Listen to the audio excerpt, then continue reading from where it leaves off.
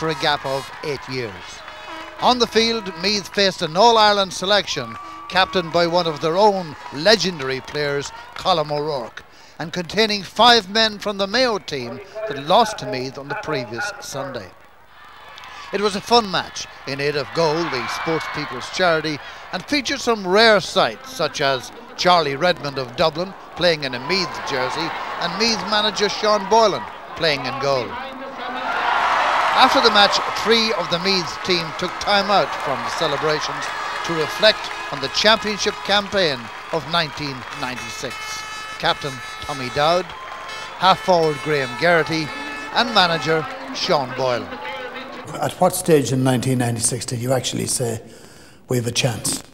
2 weeks and 2 days before the first round match against Carlow, we played a challenge match against Tyrone, and I was very happy with what I saw.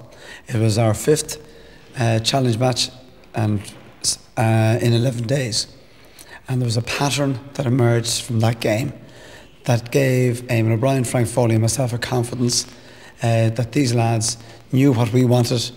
It nearly helped us even to pick the team, and from that day we felt that if we got a little bit of luck at all, we were going to be able to compete again at the highest level.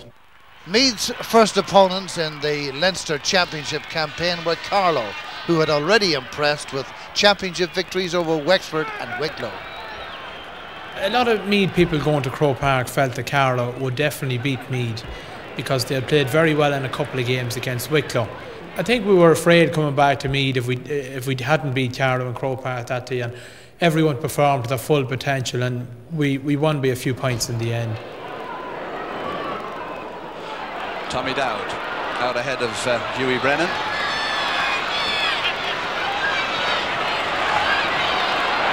Beats Hughie Brennan quite easily, takes his shot, and a good score by Tommy Dowd, the Dundee man.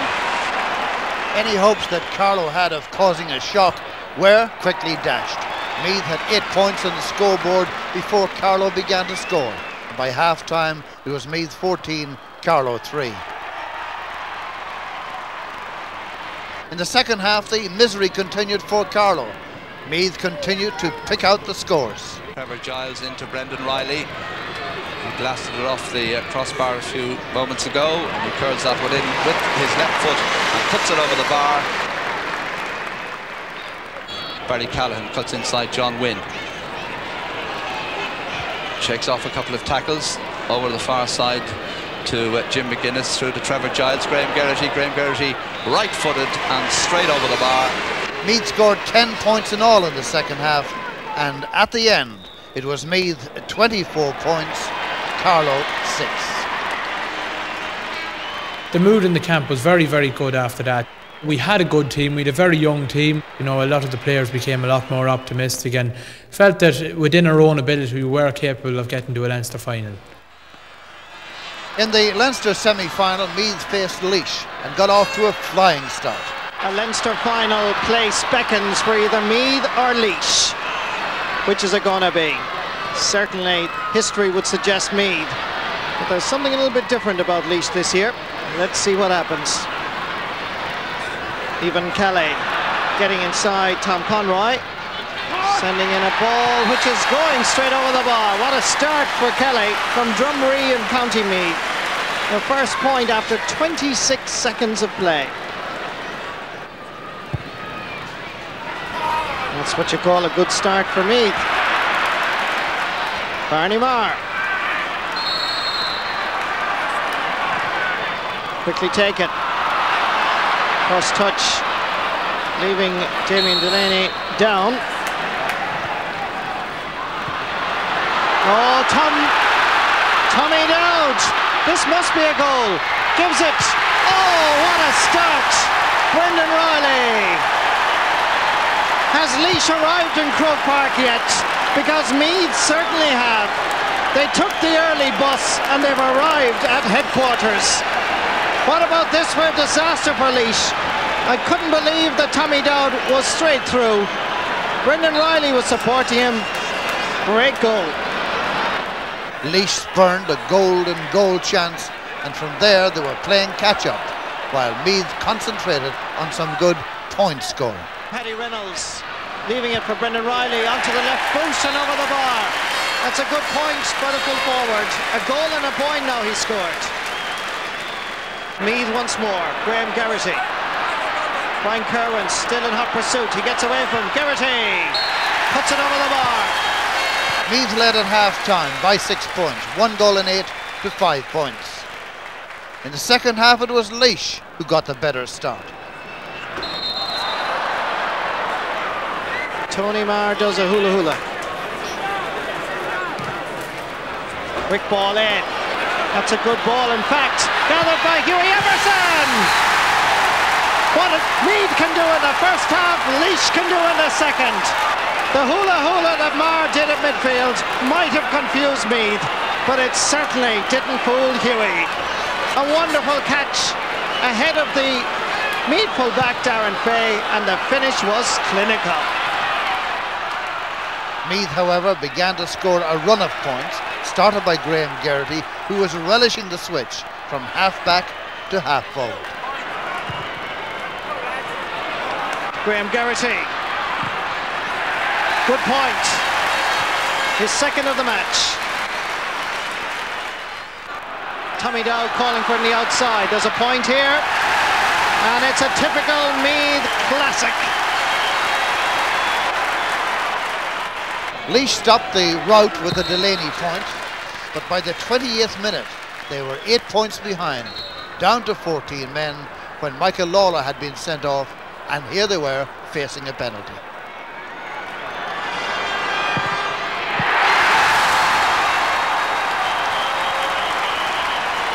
Laois did get the last 3 points of the game to put some respectability on the scoreline, which at full time read Meath 2 goals, 14 points, Laois 1 goal and 9. What was the day or the time you decided that Graham Geraghty was going to be a forward now?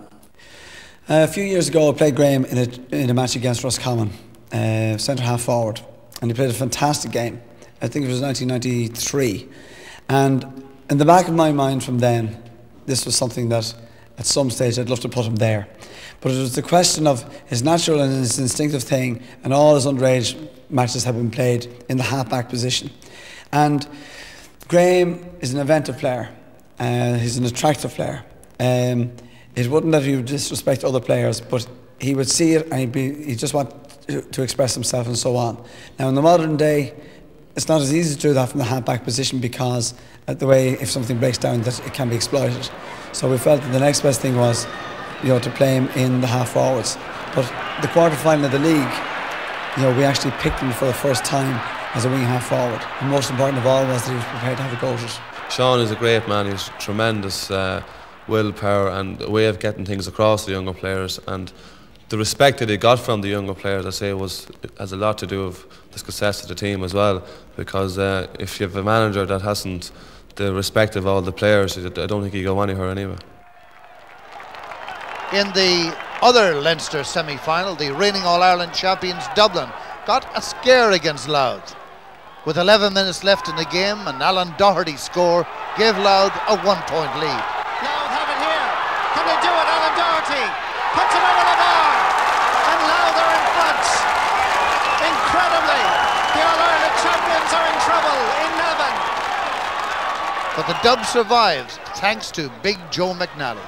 A tester for the Louth backs. Punched away, pulled on, comes to Joe McNally. The first chance, he's leveled the match yet again.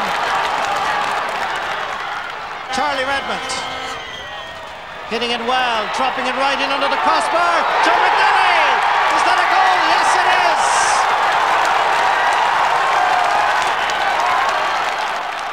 is. Charlie Redmond added a point to leave the full-time score Dublin 1 goal and 9, Louth 8 points.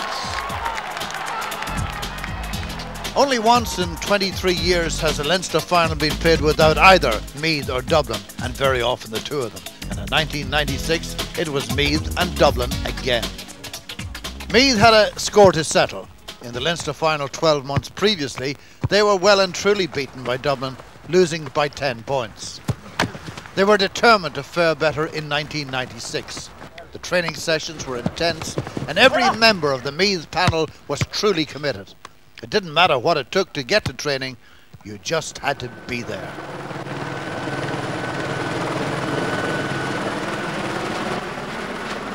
Panellist Kevin Cowell had his boss from team sponsor Ski Pack drop him off on the way home.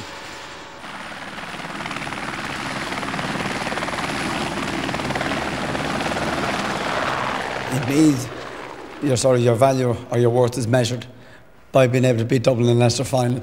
But that's as a backhanded compliment to Dublin, because Dublin would always be treated as there's no such thing as a bad Dublin team. You'll never have an easy match against them. They mightn't play well always, but they know how to stop you from playing well also. And they were currently All-Ireland champions, so All-Ireland champions, Leinster champions for 4 years. It was a huge battle, and we felt going into that we would have a great chance, provided we had luck, and provided we had everything going with us. And I think fortune did smile on us in the day. When we needed players on that day, we needed players very, very badly, and there was no room for hiding, and they needed a lot of honesty to be out there in Croke Park in very, very bad conditions. And a lot of fellas showed through heart, through commitment, determination. But overall, it was a real team performance, Jimmy. There was no individuals on the team, it was all down to teamwork. To beat Dublin, you need teamwork, and that's what it was. In the past, we also always concentrated on John O'Leary kick out, because the type of boot he wears on a wet day tends to skid off under the Hogan standing side. And it did indeed slice off his boot, Colm. Graham Garrity giving it to centre back Enda McManus, pumping high balls in, well gathered by Evan Kelly, and Evan puts it over the bar. It took almost 6 minutes of play in the first half. He started proceedings. Colm Coyle pumping it long again, and again Evan Kelly does well. Brendan Riley's available. Surely a point. Yes, it is.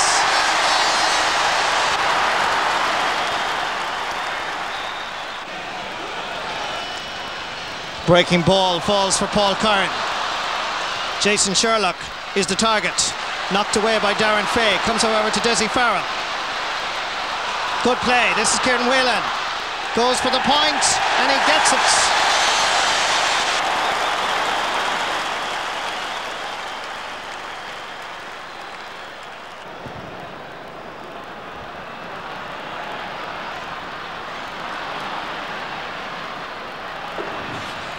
Dublin are a bit dead in their boots at the moment. Meath playing with much more exuberance.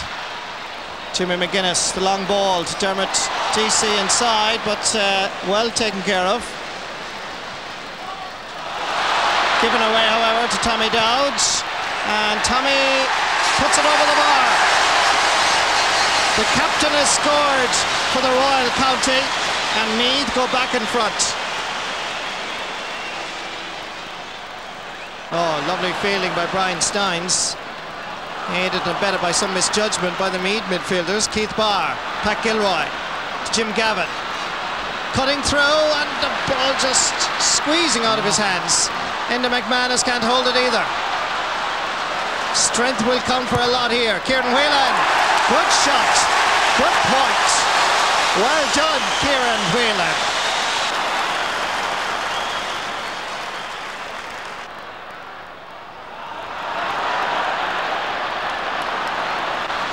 This is Damien O'Brien from Lucan Sarsfields. Cuts inside. Paddy Reynolds sends in a ball over towards Brian Steins. Cuts inside John McDermott. Oh, and a good save by Peter Martin. Brian Steins not noted as a scorer, but really there he was intent on goal. Trevor Giles again. It's gone over the bar. Meath get a little bit closer. Graham Garrity from Centralstown, pumping one in. Oh, Paddy Moran, well done.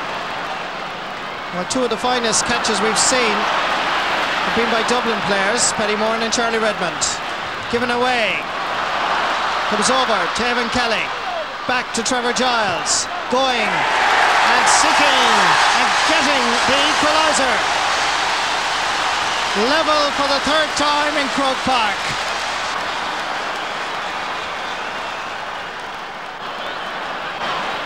Brian Steins giving it back to the man who gave it to him in the first place, Paul Curran. Over towards Jason Sherlock. And he get inside this Meath cover. Back to him and Hearing. Weaving a lovely pattern and scoring a magnificent point.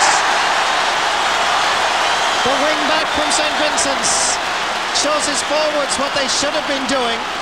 Dublin lead by 2.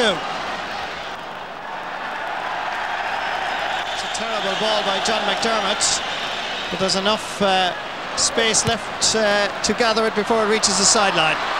Graham Garrity lobbing one in. It's danger for Dublin. Getting it back out to Trevor Giles, to Brendan Riley. Gets a boot to it and puts it over the bar. Croke Park has certainly come alive. The tension is mounting to fever pitch right to the final whistle. 1 point between the teams yet again. On the field of play, it's Trevor Giles. Hits it straight over the crossbar. 4 points for Trevor Giles. And now it's everything to play for yet again. Since their first final in 1894, they've not had another draw in a final. In other matches they've had plenty, as I'm sure you're well aware of. 1991 was a first round. This is a final. Going through is John McDermott. Is this the winner, perhaps? It's over the bar. Barry Callahan from Dundurry puts Meath people rejoicing.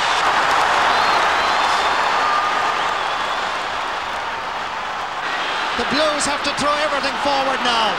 Mick Deegan pumping it forward, up towards Charlie. Leaves it fall behind him for Desi Farrell.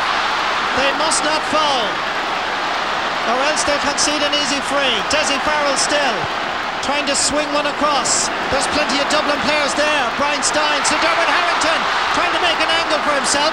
He loses possession and Jimmy McGuinness is there. Still McGuinness. Anywhere will do, but he shows his composure by giving it out to his midfield partner Johnny McDermott from screen.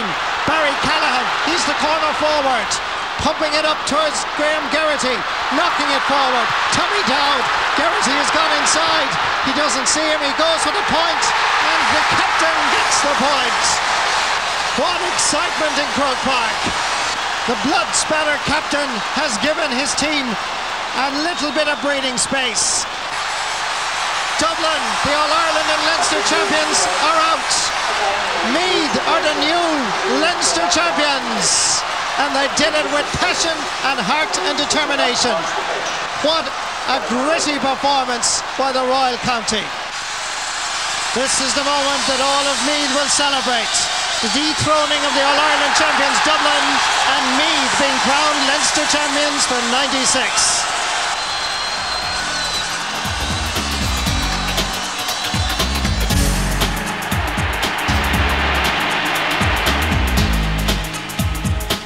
Mayo's first outing in the championship was against London, where they came out the winners 115 to 111. That's close enough, but it earned them a place in the Connaught semi-final against Roscommon. The game was dominated by the place kickers, Maurice Sheridan from Mayo and Derek Duggan Roscommon, who had got the first 2 scores of the game. Mayo's first point, however, came from play. Players calling for it. James Horan was one of them, but it runs on instead there towards David Nestor. Nestor's kick is good and it goes over the bar. 12 minutes into the game, Sheridan opened his account to bring the sides level, 2 points each.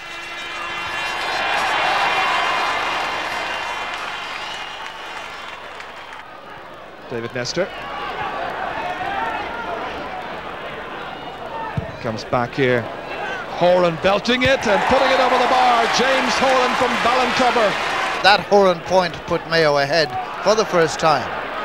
Duggan level it again for Roscommon before Colin McManaman regained the lead for Mayo. Passes to Colin McManaman.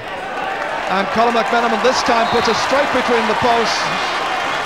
Well, the last 3 scores of the half came from place kicks, and this excellent Sheridan point gave Mayo a lead of 2 points at half time.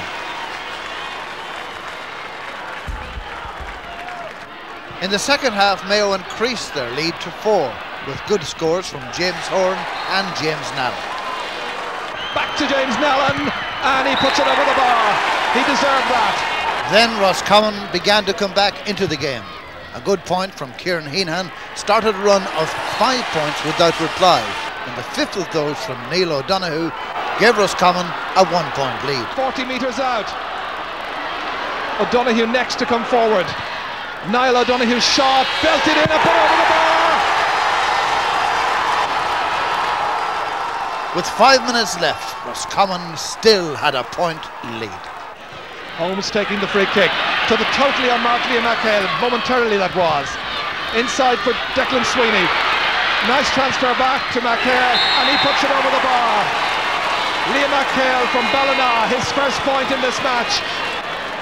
With the sides now level, Sheridan scored 2 free kicks from Mayo to bring his tally to 6 in all. But the last save of the match went to Lee McHale. That's held up over there by James Horan, and he leaves it behind. Liam McHale back up assisting him, elegantly taking it away from danger, and that's a great point, a terrific point by Liam McHale. A 3-point winning margin at the end. Mayo 14, Roscommon 11, and Mayo were next to meet Galway, who had overcome Leitrim in the other Connaught semi-final. The first 15 minutes of the final was dominated by one man, John Casey. Comes to John Casey. This man is a good footballer now. And that is a beautiful point.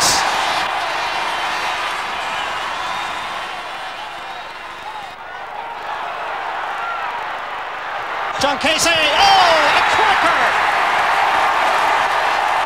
A 5-point lead for Mayo, but then Galway started to come back into it, and with 20 minutes played, they had a goal. Putting it inside to Charlotte Bennett, the ball goes away from him, comes off the post, blocked on the line, incredible, no! This time, Fergal O'Neill. Well, what drama!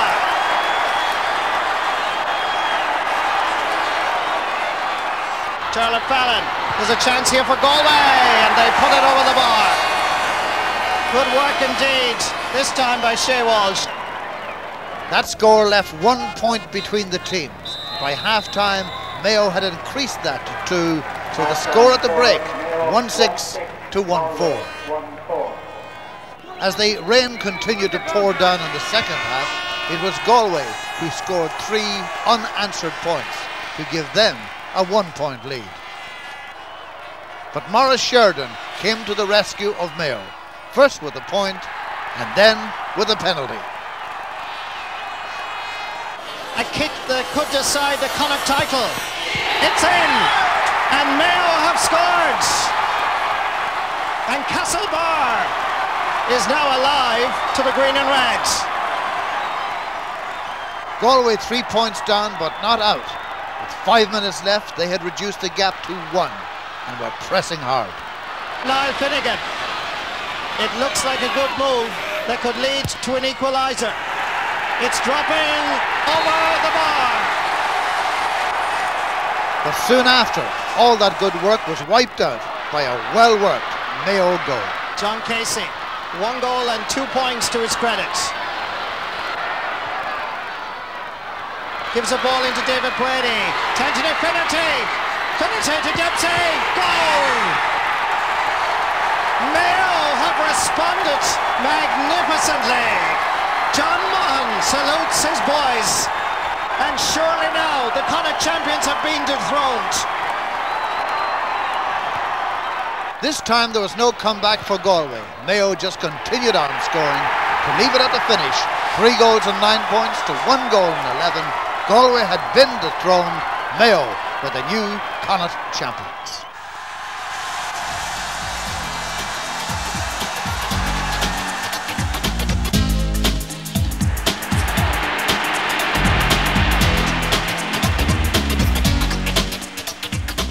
The Ulster Football Championship was as difficult to win as it was to predict. Derry were talked about as the most likely to succeed, but they went out in the semi-final to the champions Tyrone. Meantime, Down had progressed via Donegal, Monaghan and Cavan to the Ulster final in Clonus on July the 28th. The first half had two spells of one-way scoring. First Tyrone featuring 3 excellent points from Brian Doerr. Punched down there by Sean McLaughlin towards Canavan. On it before Burns. Nice layoff to Doerr. Brian Doerr over the bar. Oh, great football. Here's Stinky McBride. He's got Doerr inside him. He's quick. He's elusive. He's in scoring range. And he takes it. Brian Doerr, his second point of the game. Kieran McBride turns around. Looks for Canavan. Nice one into the space. Canavan knows what's on. It's Brian Doerr. Chance of a score. And this man is inspired. He is the best forward on the park today. Brian Doerr. Then came an excellent Peter Canavan point from a marvellous McCallum pass. Seamus McCallum. Fiercely strong man McCallum.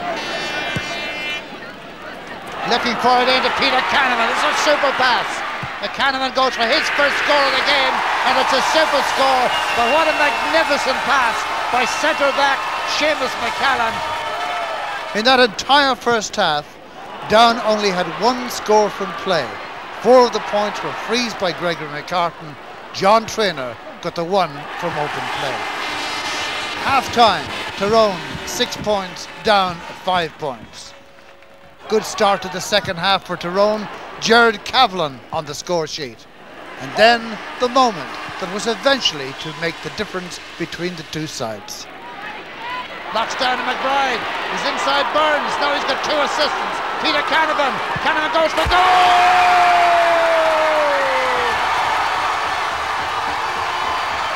28 minutes gone. Greg Blaney, a point for Down.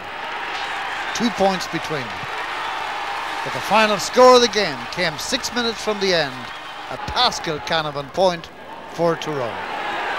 Final score, Tyrone 1-9, Down 0-9.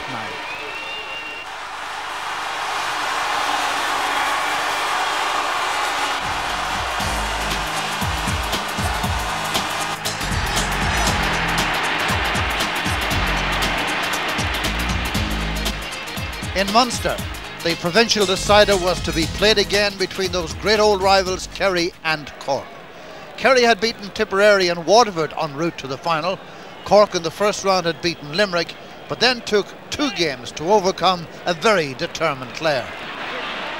16 minutes into the game, Eamon Breen scored a good point to level the scores at 3 each. Eamon Breen going for his score. Had the confidence to go for it, had the accuracy too. Great score, inspirational by Eamon Breen. 10 minutes later, Niall Cahalan scored. 2 points between the sides. Don Davis gives it to Niall Cahalan, who'll go for his score. And there's Niall Cahalan. With 5 minutes left in the first half, Billy O'Shea brought the sides level again. Billy O'Shea for Kerry. Going for his score, Billy O'Shea. Did it come in? Yes, it did. A great score by Billy O'Shea.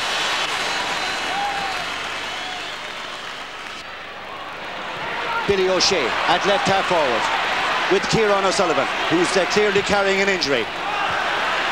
Good ball down to Darragh Canada. He hasn't won too much off Mark O'Connor in this game, but here comes Darragh Canada. Mark O'Connor sticks to him. Good defensive work by Mark O'Connor, but Darragh Canada up to punch it over the bar. Good score for Kerry, and it's Kerry who go in front coming up to half-time in Páirc Uí Chaoimh. That was to be the last score of that half, ending Kerry 6 points, Cork 5 points. Straight away into the second half, Paul McGrath got a good point to put Cork level again, but they had no time for celebration before Kerry had put them in arrears. And then Cork were back again with Mark O'Sullivan. Mark O'Sullivan trying ever so hard to get into the game. Played it very tight to Joe Kavanagh in front of the goal. A goal chance for Joe Kavanagh. A great save put over the bar by Declan O'Keefe. There was never more than 2 points between the sides, and with 12 minutes left in the game, they were level yet again at 10 points each. Colm Corkery, having for him an off day, scored only his second point to give Cork the lead. Well, that was to be Cork's last score of the game. Liam Hassett brought the sides level for the 6th time, and then Maurice Fitzgerald kicked 2 magnificent long-range points. Drives it high and handsome and over the bar. And here's the great Maurice Fitzgerald to put it over the bar. The final score of the game went to Killian Burns to give Kerry a 3-point victory in the Munster final. A great run forward by Killian Burns. This man is electrifying the crowd. He's young, he knows no fear. Paddy O'Shea's young team were Munster champions after a gap of 4 years. So the last four in the championship was now known. Kerry versus Mayo, Meath versus Tyrone in the All-Ireland semi-finals. The 1996 season produced some great goals. We've seen some of them already, and here is the best of the rest.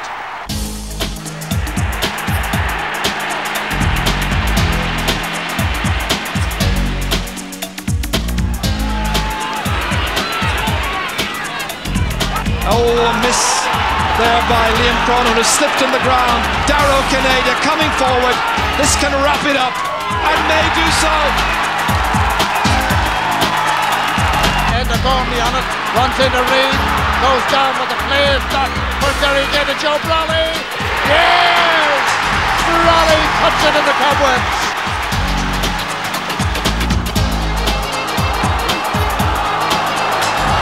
Keeper chipping to the net.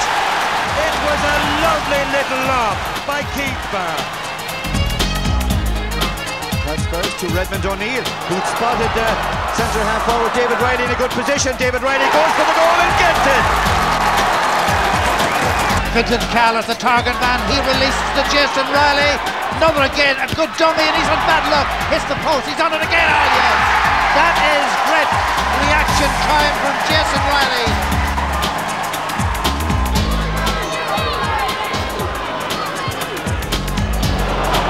That's a great ball inside, and that's a goal for Laois. Tom Ball, the scorer. Leo Turley coming through, full steam ahead. Turley hitting it. Oh, superb! Turley has produced the magic. Barney Marr got inside is Leo Turley. Turley, goal number 2.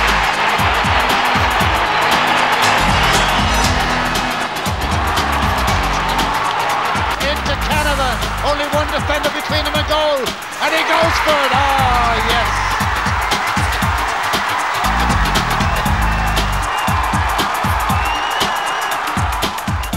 Charlie Redmond hitting it well, dropping it right in under the crossbar. Joe McNally.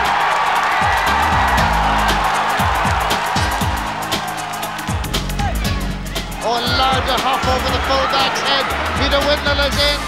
Releases to Linden. Linden gives it in. It's in the net. Oh, a terrific goal.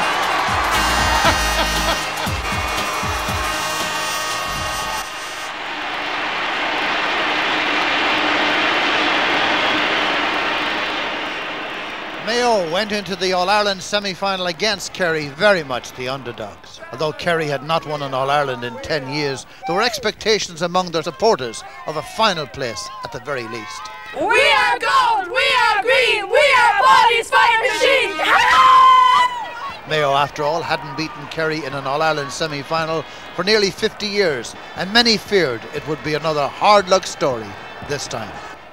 With 25 minutes played, Mayo took a 2-point lead with a John Casey point. Here's John Casey, lively, quick off the blocks, inside the cover of Mike Hassett, second chance, and he boots it over the bar.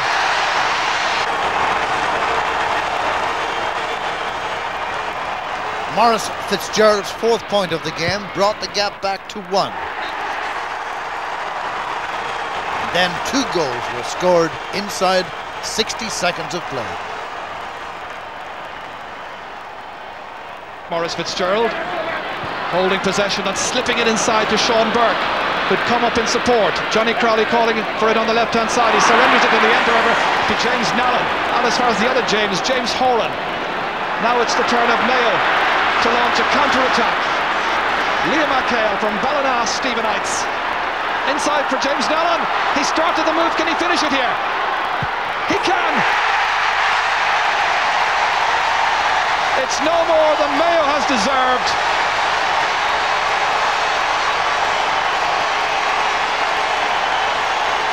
Kerry paid the price of messing around with the ball in their forward line.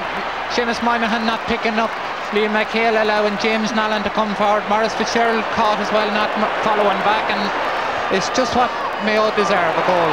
Great goal by James Nallen. Oh, and at the other end, it's gone in.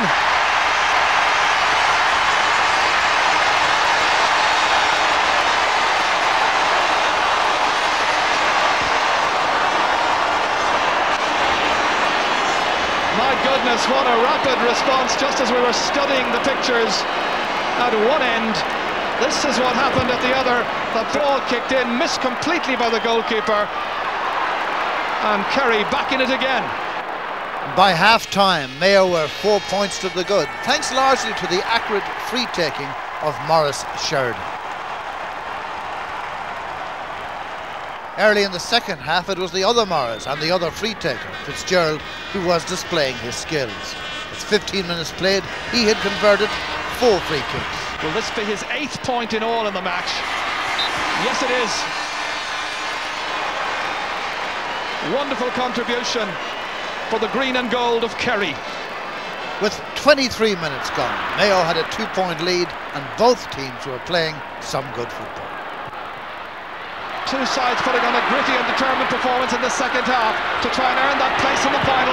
Casey hits it and Casey puts it over the bar. John Casey's 3rd point. Partial block on it. It comes here to Mike Hassett. Now Killian Burns. Kerry building, they have time. Oh, that's a great ball inside. Eamon Breen kicking. And he's put it over the bar. It was a wonderful ball in there towards Eamon Breen. Mayo there in numbers. They had 3 against 1. Maurice Fitzgerald supported now by Billy O'Shea. Back to James Nallen it comes, outside into the centre towards Noel Kennelly. Kennelly the captain.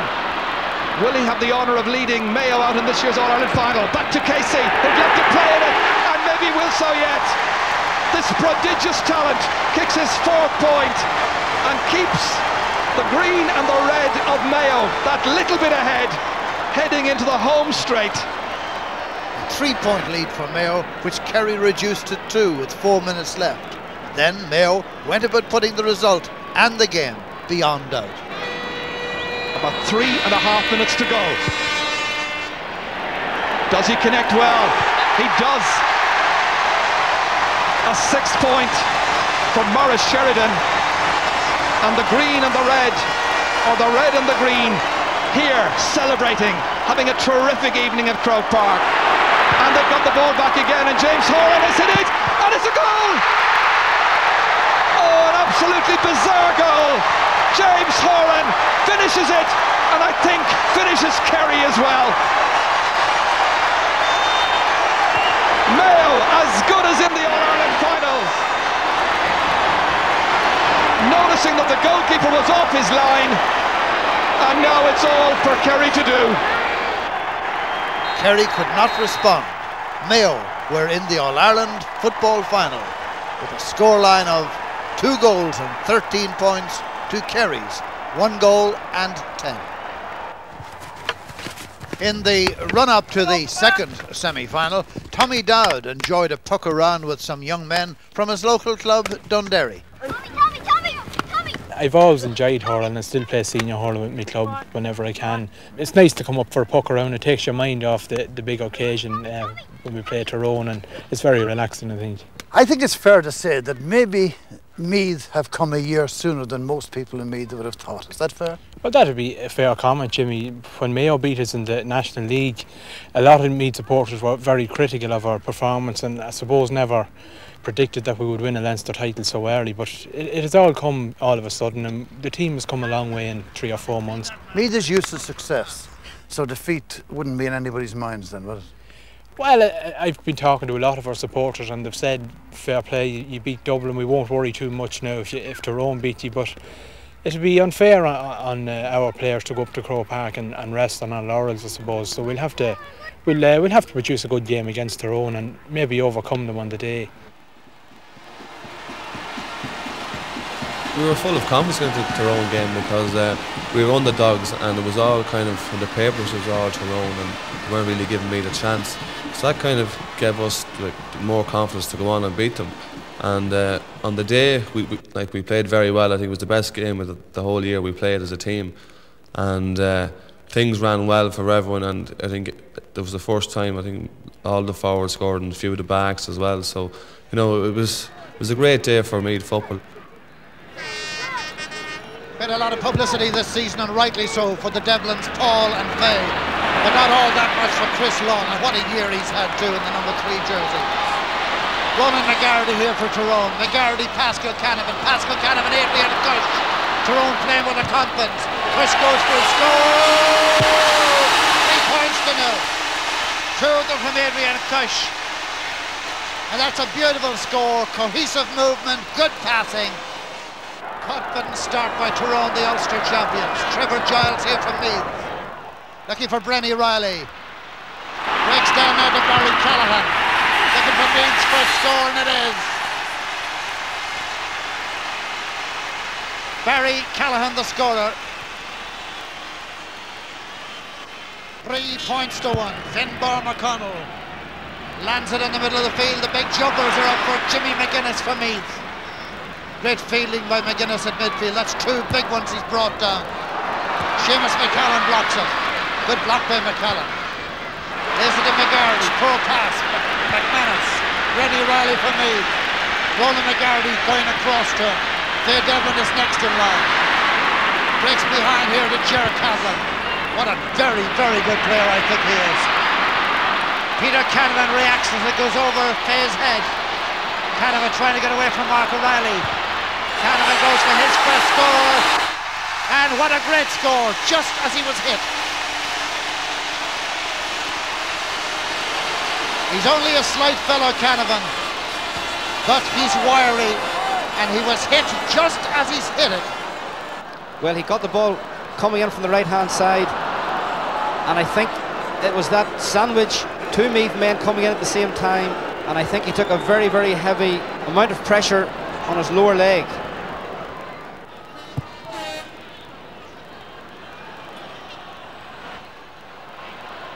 Jody Gormley tries to get a touch in that. Jody was leaning on the Meath man. Tyrone are having problems with a high ball at midfield. This is Brenny Riley. Tommy Dowd's made the run. Good run, well timed by Dowd. Good cross it is too. Barry Callaghan over the bar. Good score by Callaghan. It's as much as he could salvage from that. But what a beautiful, well-timed run by Tommy Dowd that made the opening. Tyrone can't do much about the midfield on Meath's possession, but they can certainly do it on their own.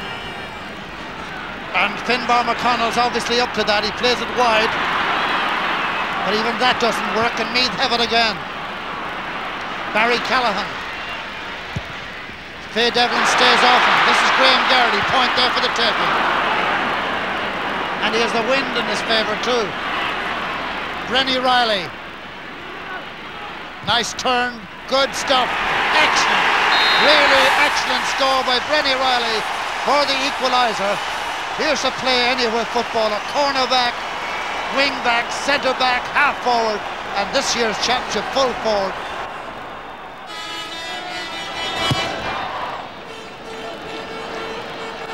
Jody Gormley can't get to it. Again, Meath winning at midfield.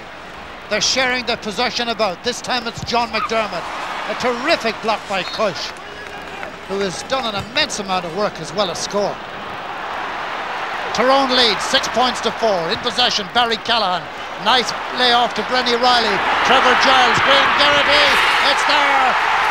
That's quite superb. A beautiful move for passing was at a premium. A superb goal. The layoffs were terrific. And the moment Gardaí got the ball, I thought of a goal he scored in the Leinster final some years ago, but he made no mistake, and he made no mistake there either. Gerard Cavlin. Brian Dooher. Martin O'Connell arrives. Good tenacity by Dooher.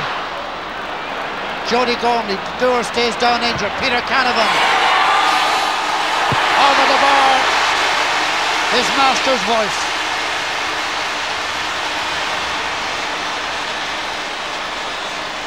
The lead for Tyrone from the captain, Peter Canavan. And he's grimacing, Peter. I think he's carrying. He seems to be carrying some kind of an injury around the groin area. 8 points to 1-4. The Ulster champions lead the Leinster champions. Pascal Canavan trying to get Brian Gormley away. Here's Martin O'Connell from Meath. The layoff to Graham Garrity. Look at the pace of this man. There's a goal on here, but he's satisfied with a point to restore equality. Graham Garrity is one of the fastest footballers in the country.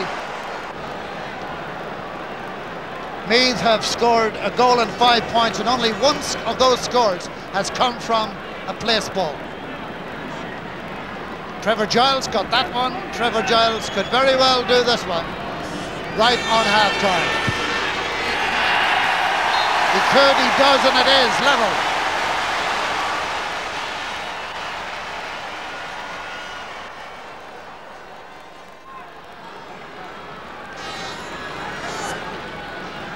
Connaught, I think, is signalling for Tyrone to calm down, settle down. There's still a long way to go in this match. It's not over yet by any means, and just to keep their cools. 15 minutes or thereabouts to go, and probably a lot added on for spoilages and injuries. Number 23 here is Adrian Kilpatrick. That's Fergal Logan. And a present of it to John McDermott. John McDermott to the totally unmarked Graham Garrity. Sean McLaughlin's doing his best to get to him, but Garrity has the legs, and Garrity has the skill, and Garrity is having a superb match.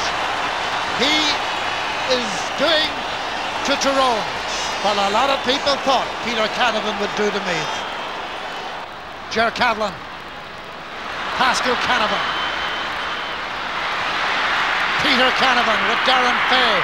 Peter Canavan, the block, it's a good block. Two Meath defenders went with the Tyrone captain. And Paddy Reynolds, Pascal Canavan, just a little skirmish. Good piece of feeling by Brendan Riley of what an assured young man he is.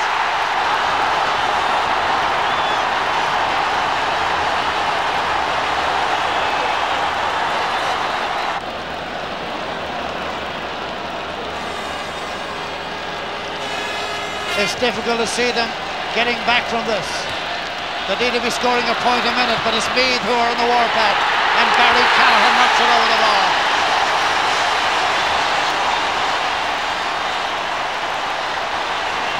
Well, at the moment, Meath are rampant. And Meath are in total control now. They can afford a wide or two, although of course they would like to put as many away as possible. But the game is drifting very definitely away from Tyrone at this point. Graham Garrity. Meath have scored 8 points in the second half. Meath have scored 9 points in the second half, and it's 1-4 today for Graham Garrity.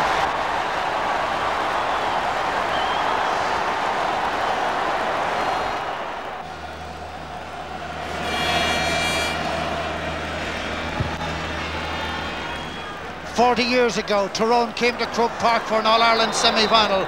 They lost it. They came back the next year and they lost again. Last year they came for a final and lost. Today it's a semi-final. So the team of 96, although much lauded, has not got as far as the team of 95. Ger Cavlin with the free kick. And again, it's Big McDermott with the fetch. Out to Giles. It's an exhibition of high feeling by the Meath midfield. Colin Brady dropping this down. The first time I've seen the Tyrone defence in tatters this year. Here's the man of the match, Graham Garrity. Lay off to Barry Callahan. Callahan got the goal, but Graham Geraghty just simply adorns and crowns his award as the man of the match. And I, for one, have not seen this Tyrone defence get such a scutching.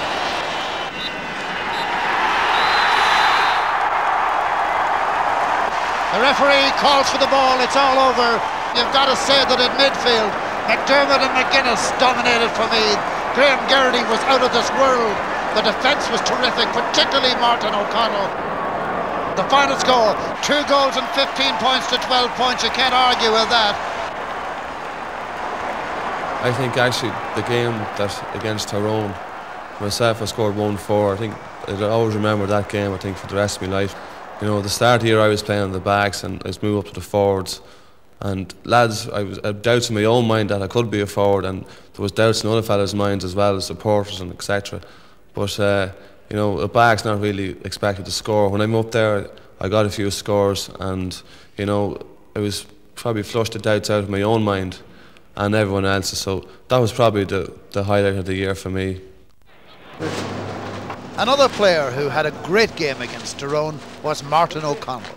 Seen here at work on his own meat distribution business, he is at the age of 33 a veteran in a very young team. I remember during the year some of the lads that he had soldiered with sort of in the 87, 88, 1991 series, Martin meeting them and telling them that he trained harder than ever he trained before in his life, and that's the God's truth. What he did, what he put in, I never thought he was going to be able to stick it. In fact, I remember saying at one stage, it'll either break him altogether or he'll have a fantastic year. And that's the way it turned out. But Martin's been playing for Meath for the last, I think it's 10 years, and it's tremendous to see fellas like that come on and playing so well. It gives a lift to the younger players as well. See that a fella like Martin and Colm Kyler are so dedicated after playing so many years. It brings the spirit into the team, and it helps the younger players to play well as well. I know you're just into your 30s, that's not old, but the two boys who were playing beside you in the full back line are most definitely young. So what was it like playing with these two kids? Well, it was great playing with Tyrone and Mark. They were two very, very, very young lads, as you say, and willing to learn everything what I was trying to tell them, and even they'd try and tell me things, but got on very well with them, and they were a great bunch of lads, each and every one of them. September 15th, 1996, All-Ireland final day. Meath versus Mayo. 1951 was the last year that Mayo brought the Sam Maguire Cup west of the Shannon River. It's only been 8 years since Meath's last All-Ireland win, and they were favourites again to lift Sam in 96.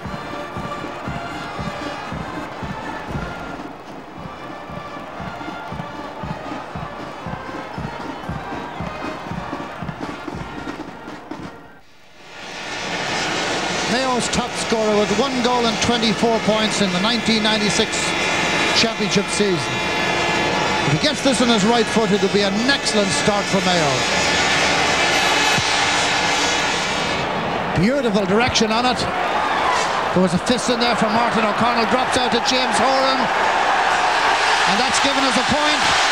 James Horan the scorer. Mayo have broken the ice.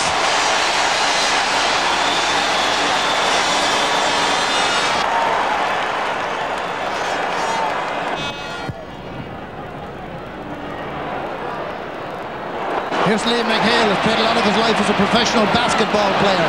Out to Colin McMenamin. And over she goes. Meath have yet to score. Mayo have scored twice.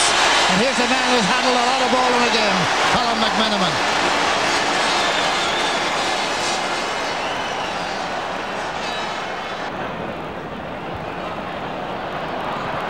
Graham Geraghty for Meath. He's got Brendan Riley outside him. Pat Holmes in pursuit. Now Geraghty needs somebody to come to his assistance. No! Off the upright and over the bar. Meath's first score. Graham Geraghty the scorer. 11 minutes gone.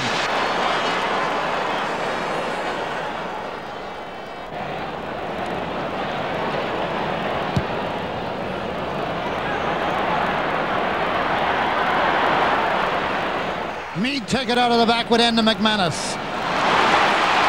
Kelly couldn't pick it up. Morton McCann. Chance for James Horan. A big hoister, high flying point. Great point. James Horan, his second of the game, and Mayo go double scores.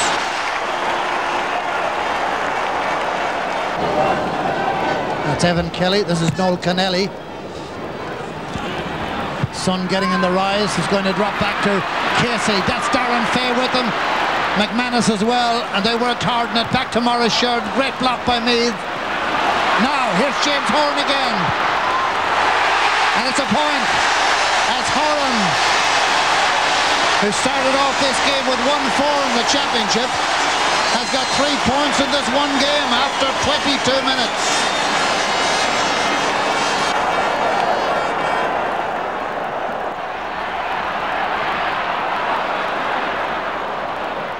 The breaking player is John McDermott. The follow-up is made possible by Paddy Reynolds. Reynolds to Dowd. Dowd is floored. Pick up here by Trevor Giles. Is there a way in? Nice, good work by Giles. That's a lovely score.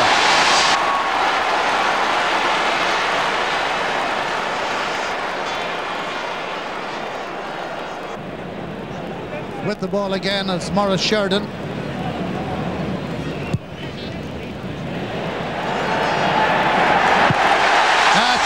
Lovely strike. Lovely strike by Sheridan.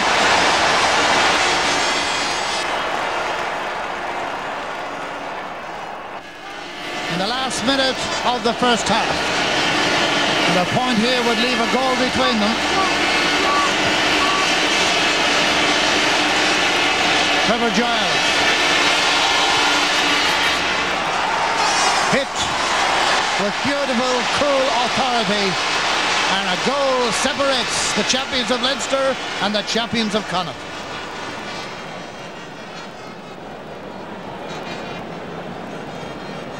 Mayo people spread throughout the world. There wouldn't be a place in the world that you wouldn't find some connection with Mayo.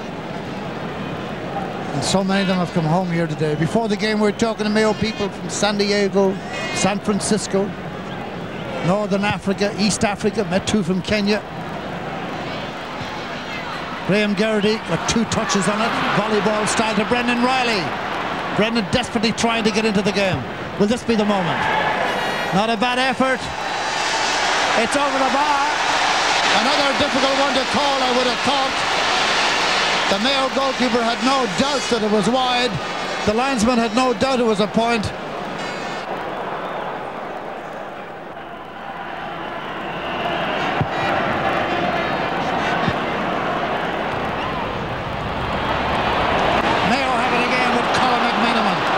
Who's absolutely running riot through Meath today. Drops behind to McHale. He'll use it. Always does. Out to McMenamin again. Back to McHale. He would have loved a score, but it comes to Horan. And again it's off the post. I give you 100 to 1 that. Each upright with 2 successive kicks. Darren Fay with the clearance. The next few minutes will be crucial to the destination of Sam in '96. That's Paddy Reynolds, one of Meath's best today. Dowd got in the 3rd man challenge on Mortimer.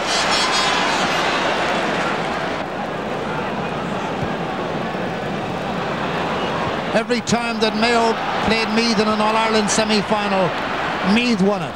But any time they met in the final, Mayo won it. In fact, Meath have never beaten a Connaught County in an All-Ireland final. And all of Mayo's 3 wins were over Leinster opposition. Laois 1936, Louth 1950, and Meath in 51. James Horan held up.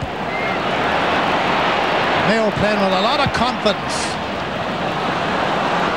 Paddy Reynolds leaves it behind. And lucky for him, he had a bit of cover, but what's this? It's Dempsey. Chance. Yes! Raymond Dempsey.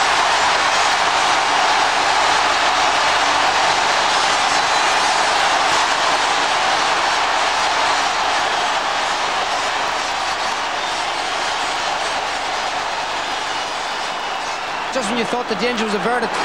Another mistake. Didn't make any mistake worth the chance. What a crucial goal that could turn out to be. The goalie really had no chance.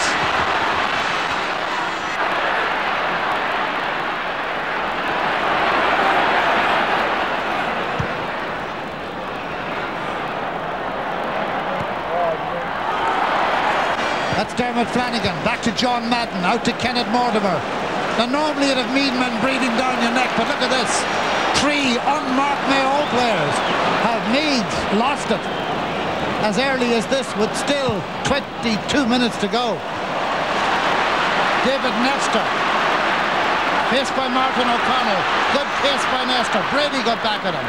The layoff to Dempsey goes through an non-existent gap. Martin O'Connell has it in his hand. Colin Brady. Over Pat Holmes' head, and here comes Garrity. Just inside of his Trevor Giles. Giles goes for the score and he's got it.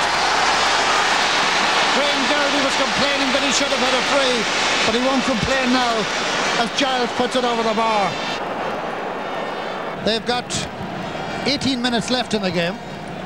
1-8 for Mayo, that's 11. 6 for Meath. 5 points separates them. It's a lot in football. That's a lot to claw back in 18 minutes. But this is Meath's best spell of the game.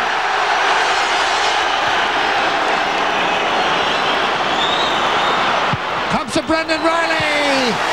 It's over the bar. Brendan Riley, the scorer.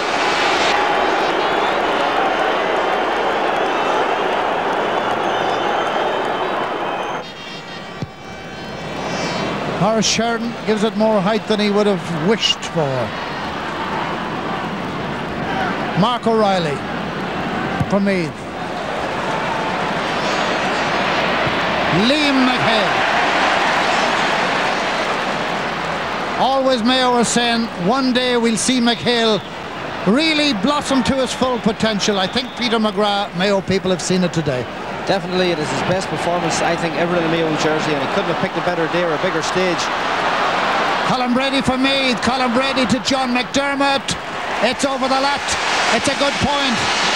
Made by Brady, finished by McDermott. And this game is not over yet.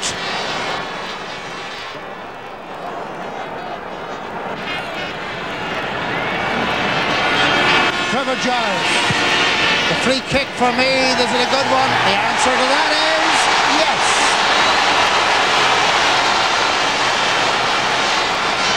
Very good free under pressure.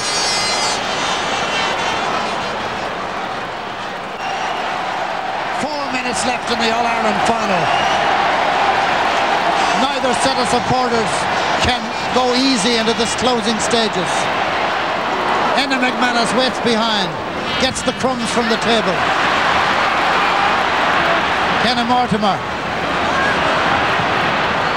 Noel Kennelly, James Horan. Good effort by Horan. Martin want to keep it in play. Conor Martin invites the challenge from Loftus. Colin Brady Meath. Unmarked Colin Coyle. Inside to Brendan Riley. Brendan Riley goes for a left-footed one, and it's over the bar, and 1 point separates them. 1 point in 3.5 minutes.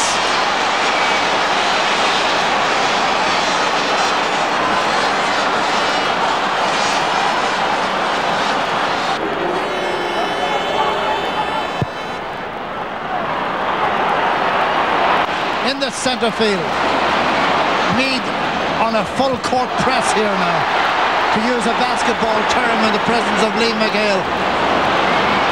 Horan for Mayo. PJ Loftus with Martin O'Connell, and the redoubtable Martin having another great game. Colin Coyle. Jody Devine brings it past James Nolan. Devine dropping it in around the house. Barry Callahan trying to keep it in. Pat Holmes has it for Mayo. Cal, the fullback.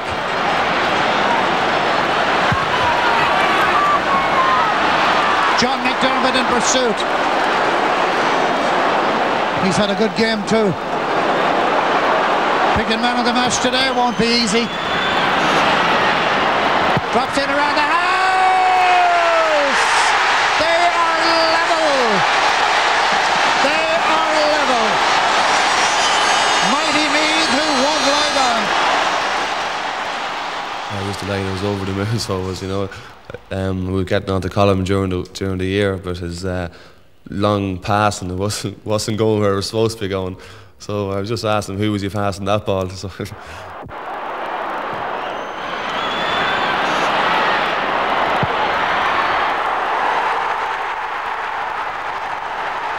it definitely looked like Mayo 6 points ahead with 20 minutes to go. They would feel the throw away in All-Ireland, and rightly so. Any team to throw away 6 points in an All-Ireland final, it's a body blow really. But at the same time, we showed our true grit, and you know, the Meath football has always been renowned for coming back and not stopping until the final whistle is blown, and that's the reason, I suppose, why we got a draw over in the last kick of the game almost. Sunday, 29th of September 1996, and the teams parade before the replay. The first time we've had a replay since 1988, and on that occasion too, Meath were involved, drawing with Cork 1-9 to 12 points, and then going on to beat the Munster champions by 1 point. We had a lot of improvement to make. We felt that Mayo were a very, very good team. We may have underestimated them a little bit the first day. They still were very strong, very physical team, some very, very good footballers. So we felt we were really up against it, and we had to pull up our socks, or you know, we hadn't a chance of winning the All-Ireland. There was so much nonsense being talked because we had happened to play in an All-Ireland final in 1988 and won a replay in it. People felt automatically that we knew how to do it. There was no comparison. You weren't you hadn't the same characters there. It was a different setup. People still weren't convinced and hadn't learned that this Mayo side were different. You know, they just weren't coming up for the trip. They just weren't coming up to enjoy the thing. And that all John Maughan wanted was a couple of days with them to recharge the batteries, because you know, it's to get a second chance within a fortnight rather than have to wait 12 months. What greater spur do you want? It was a question of correcting the mistakes that we have made, or try to correct them, and be prepared for any sort of weather, because we knew that it was going to be windy weather. There was one change made on each side for the replay. Conor Brady came in at number 13 for Evan Kelly on the Meath team, and it was also at number 13 that Mayo made a change. Anthony Finnerty replacing David Nestor in the full forward line. Martin O'Connell trying to open up the play. Brendan Riley never really favoured with that particular ball. Instead it's taken by Maurice Sheridan. Produced an awful lot of good work in the first match. This is James Horan, and that's going to be a sideline ball for Mayo. Keep inside the line. Colin Brady has started to roam around quite a bit, but really he is a third midfielder. And Kenneth Mortimer has moved into that particular section as well. Again, rather an aimless ball forward. And the very alert defenders are there. Martin O'Connell on this occasion. Brady's shot partially blocked by the aforementioned Kenneth Mortimer. And Meath had started well, with McDermott now coming forward, chased by Noel Kennelly. Oh, and the wind really took that one horribly.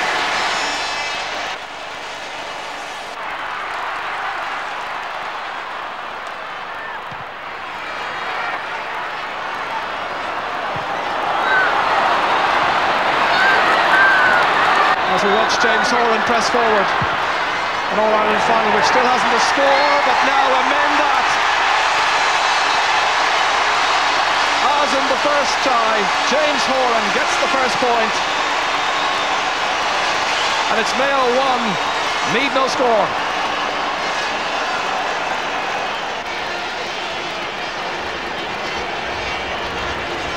One player I think who's really worked up for this particular tie is John Casey, full forward from Mayo.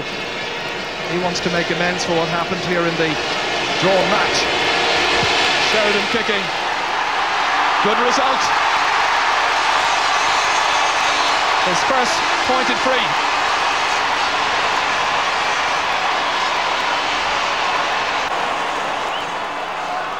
Martin O'Connell has it again. Shades of his man of the match performance in 1988 against Cork in the replay that year. Giles punting it ahead into space. Goalkeeper is John Madden. Guinness Mortimer. And there's a Meath player down on the ground, seems to be Graham Geraghty. That's in front of the Mayo goal. Play continues. Again it's O'Connell. Dermot Flanagan lets it run on. Pressure over there from Barry Callaghan. Good assured play, however, by Kenneth Mortimer. Short passing game. That's Connelly. Good vision to pick out McMenamin's run. He has Finnerty just ahead of him and he slips. Back it goes to Horan. Points so far, looking to double that up. He's got another one. Well, he was the player, of course, that Colm Coyle would have been marking.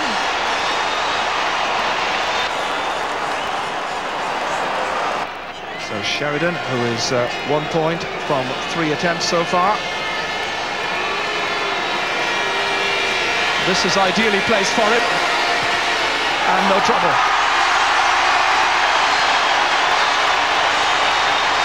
So Mayo, 4 points to the good.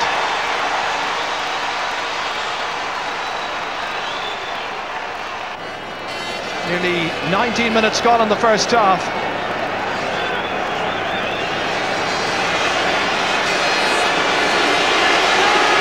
Kicking into the canal end, which houses the men and supporters and women of the West.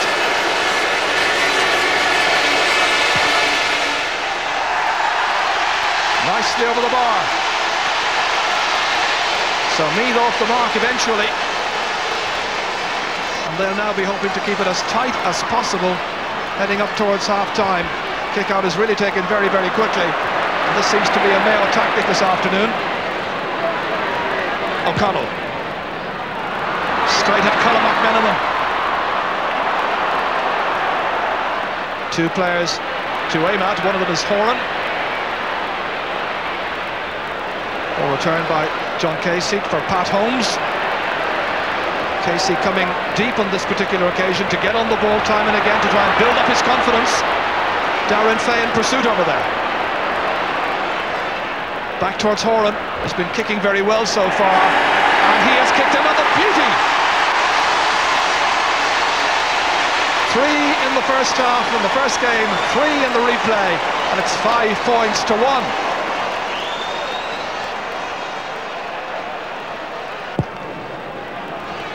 PJ Loftus has gone out towards the 40, followed by Martin O'Connell. Paddy Reynolds, son of the former All-Star Pat, former selector as well. Brady's knock ahead. Kenneth Mortimer is in there to chase and to win at the second attempt, but he loses it. Here's McGuinness. Hard, tough battle so far. Callaghan on for Tommy Dowd. Looking to try and curl one in and boost his own confidence, and he's done exactly that. That'll be a huge lift for the Meath captain, and a huge lift for the fans of the team as well.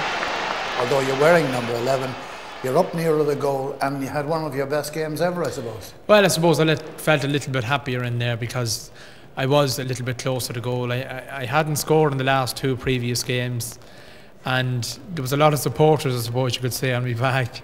But I suppose when you get a score maybe early on, your confidence kind of comes back to you a little bit, and I suppose there was no better game to play in than an All-Ireland final. Mayo, I'm sure, will feel that a 3-point lead at this stage, playing with the wind behind them, is insufficient. Trevor Giles winning the free kick. Good ball forward. So it seemed to us Jimmy McGuinness took his eye off it, and it's Kenneth Mortimer, that man once again. Brady. This is Connelly. And Finnerty claiming quite clearly he's been held back there. But it's on to PJ Loftus. Here's a goal chance, and he's got it!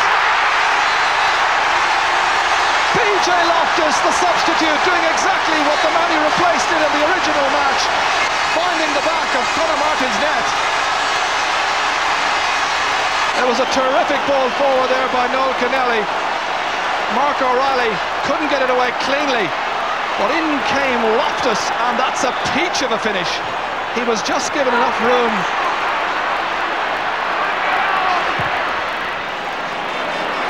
Oh, John Madden coming out, and he hasn't got it.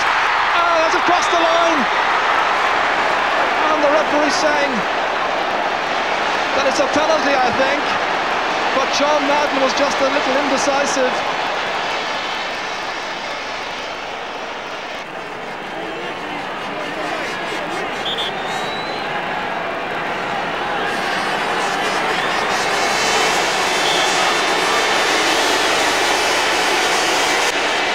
Just over a minute after Mayo scored their goal. Here's Trevor Giles against Badham, and a brilliant penalty. That was terrific skill by Trevor Giles. John Madden could only look at that. That's how to take the penalty. Watch this, right into the corner. No real margin for error. Brilliant score. We're into injury time on what's proving a very dull afternoon weather-wise. Let's hope this match will brighten up. Just a few steps up, and over it goes. Third point for Maurice Sheridan from Bow, and it's 1-6 to 1-2, but will 4 points be enough at half-time, having played with the wind and the driving rain? Mayo were playing superbly well. I felt that their game had improved even 50% on the previous day. The main thing was, we were still able to hang in there, and when we got the penalty and Trevor stuck it away, magnificent penalty, it raised us and kept us in touch with the game, because there was a huge wind out there, strong wind. Now, you were against a team who were physically much bigger and much stronger than we were, so it was going to take a huge effort to stay in there, hang in there. We were in at half time, and lads were kind of giving out and shouting on this, but Sean came in and told the boys to settle down. It was only, I think, 3 or 4 pints in it at the time, and there was a gale force wind.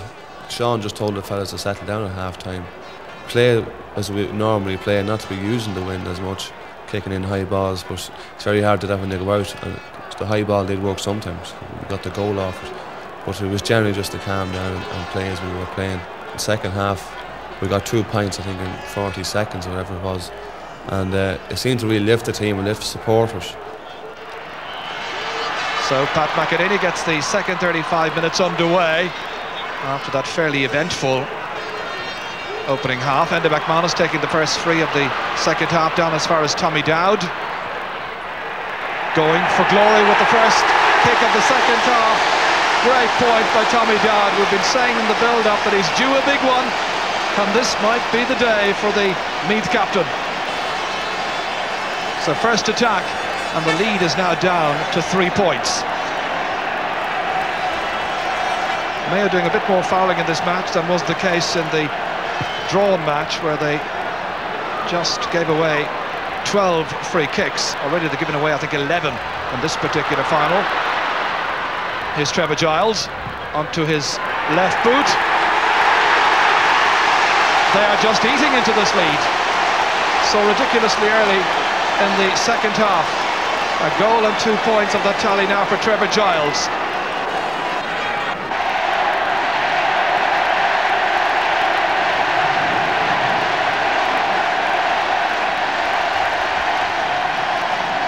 It really is a noisy scene here now. Mayo beginning to dig quite deep, trying to demonstrate what character they've got and trying to hang on to their 2-point lead. Casey, low ball inside towards James Nolan, goal scorer against Kerry. Back it goes to Casey, and he's got the score. That's a very good point by Casey. It was a good ball to Nolan, and a nice return, and a fine point at the end of all of that. Mayo lead by 3 points.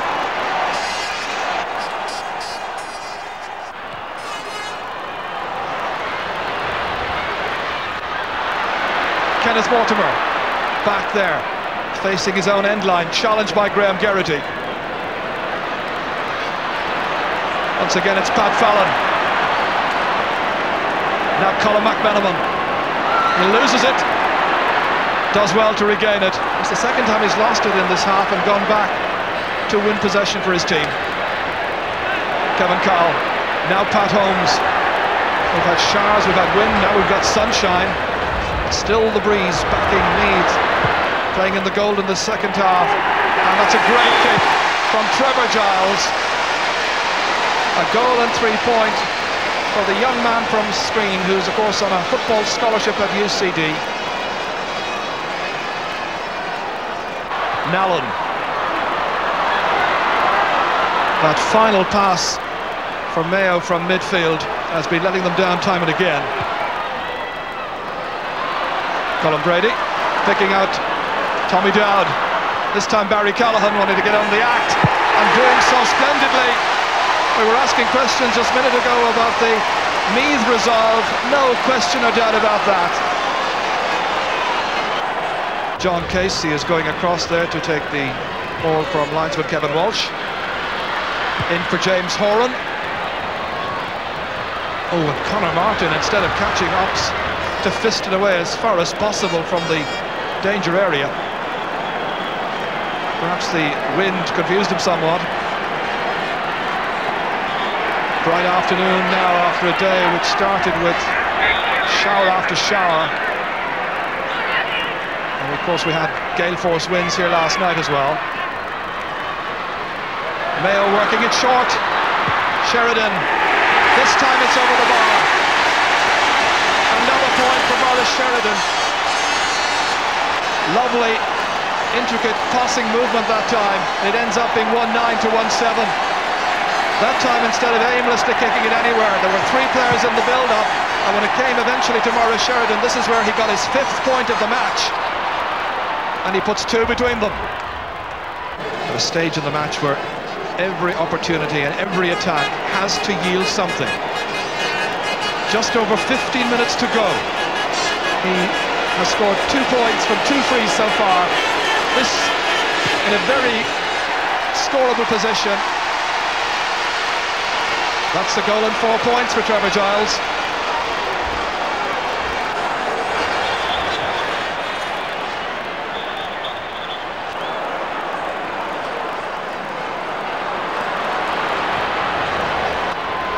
Callahan kicking into space. Tommy Dowd making it his.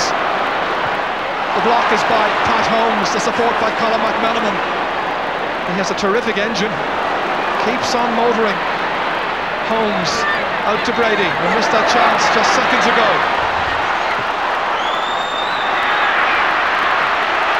Finnerty now.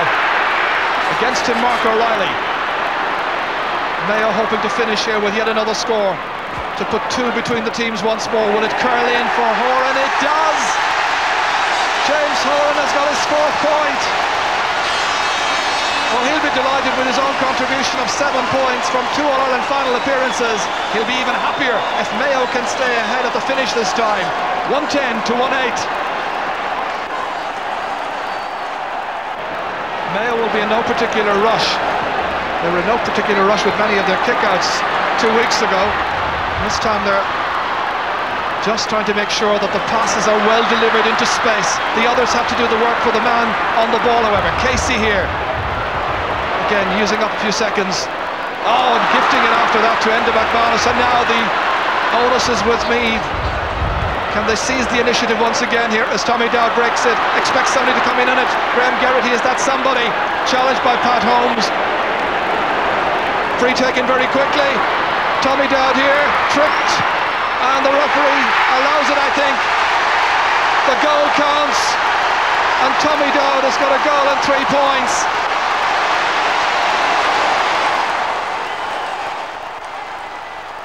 The ball came in high, and I was just staying down for the break, and the break came down. I just said I'll give this into Tommy now, but it seemed to be forever trying to get it out, and I was fouled down and just took a quick free. And Tommy, I thought he was never going to put it in the net because he sold it and fell on the ground and eventually got it in. It was a great goal. The first instinct I had was to fist it over the bar, but the opportunity was there for a goal, and we needed a goal at that stage to bring us back into the game. And I was lucky enough to get around the keeper, and he got his hand to my leg as I was falling to the ground, but I was lucky enough to swing me leg to it on the ground and over the line after that. I was very tired up to that, but after that I felt I could play for another 70 minutes, Jimmy. It was a great feeling to see all the flags shaking on Hill 16 again after that. We had a new lease to life, I think.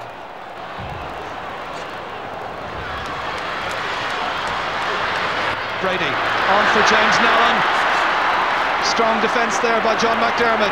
Out it comes towards James Horan, and Horan has kicked it over, and the sides are level. And they're level for just the first time in this match, and Horan has got a magnificent 5 points, all of them from play. Meath Leinster champions on 18 occasions, looking to try and win. Sam Maguire for just the 6th time. Tom Riley about to come in for Mayo. Free quickly taken inside towards McGuinness. Look where Darren Fay is, and look where Paddy Reynolds is, up over his head to try and be the hero here. McGuinness back in. Won back there, however, by a determined Kevin Cahill. Out it goes to Pat Holmes. Players calling for it like Maurice Sheridan outside here. Just over a minute and a half to go. Sides level. And Graham Geraghty very, very annoyed with the referee's decision, which goes against Meath. Free to Mayo.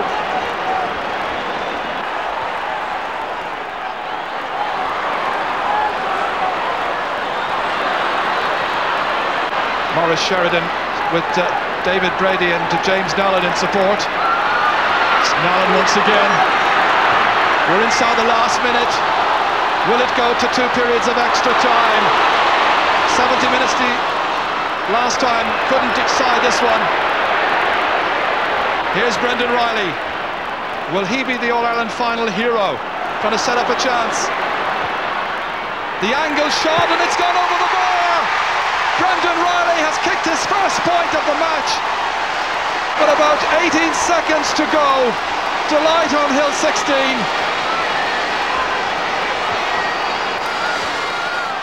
So it'll be all eyes on the referee as John Madden kicks out.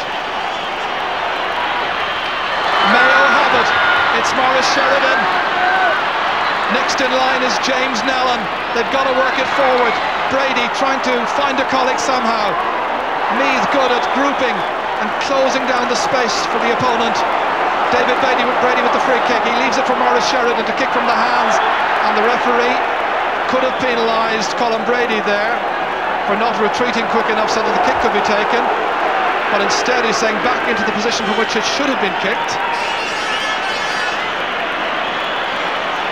Sheridan, possession absolutely of great importance here. Riley in, Fallon challenging, but it's Conor Martin who has it. Meath holding on, Jimmy McGuinness. It's won back by PJ Loftus. Casey has it next. Back from Horan, John Casey taking it inside towards Tom Riley, the substitute. The block there, superbly executed. And it's all over. Meath have won the All-Ireland.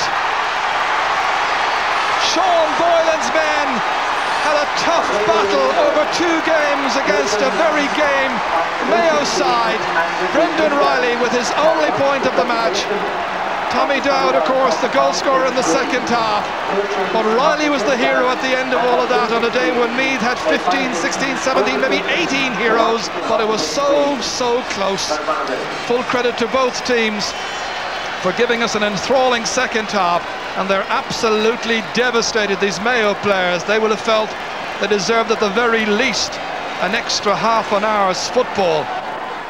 Yeah, actually the first part I did see was my father, because when the game was over, I was hugging and kissing Trevor Giles, and first thing I done then was run over to where the cup was being presented before everyone came on and mobbed everyone else. But the first person I did meet was my father, and I think it was okay when I got to him, and then I started getting a bit emotional then, but he was the first person that meant something to really, you know. What did he say to you? He didn't say that, he just grabbed me and that was it. I couldn't really hear him anyway. What did you say to him? I says, we have it now, and that's it. So, you know, I was delighted over the moon, and so was he, and it was a great day for myself and my family as well, and they were just delighted it was all over and we won. When you were a young boy, who was the first one you ever remembered watching it on television or being there lifting the Sam Maguire Cup?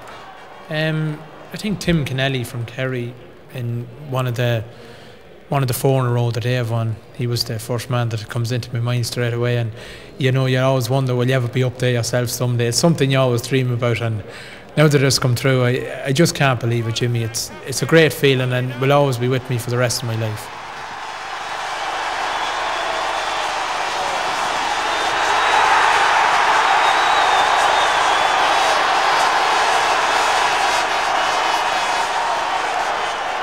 Was it the sweetest of the 3 All-Irelands?